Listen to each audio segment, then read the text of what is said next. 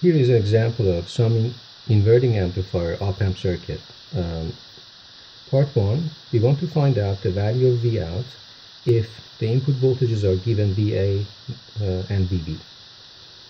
So for part 1, assuming op-amp stays in linear region, we know from the linear region operation of an ideal op-amp that there is no current flowing to input terminals and there is no current coming out because input impedance is infinite. That's why we have IP is equal to IN equal to 0.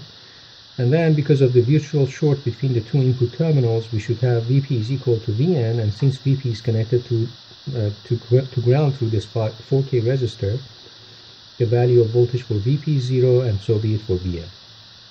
Now we can write down KCL for this port or this terminal, and given that we are assuming op-amp is in linear region, then we can say the output should be limited to the supply voltages of the op-amp. That's what is written here.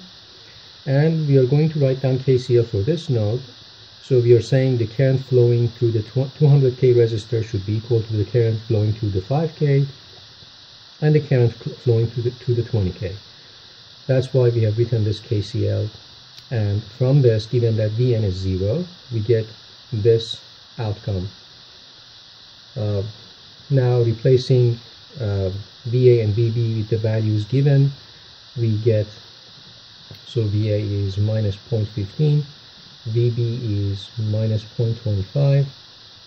From here we can calculate that Vout is 8.5 volts. And the good news is this value is less than 10 volt supply, so it means the assumption is valid, because we assume that op-amp stays in linear region. Okay, so op-amp is in linear region, or is operating in linear region. So part 2, it says if the value of VB is minus 0.2 volt, find the range of values of VA for which op-amp stays in linear region. Okay, so since we want op-amp to stay in linear region, we know that this condition should be valid. And from this, let's use A and replace VO. So we get minus 40 VA minus 10 VB should be less than or equal 10. And 12 here minus.